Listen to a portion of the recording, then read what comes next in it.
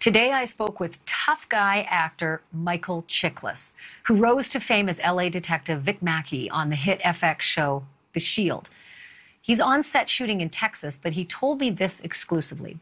I have fired tens of thousands of blank rounds on camera over the course of my career, and I see no reason for any of us to use a real weapon on a set ever again. Every weapon from this day forward could easily be replaced with extremely realistic prop guns that are simply unable to fire rounds of real ammunition, thereby ending any possibility of such a tragedy occurring again. And that guy should know.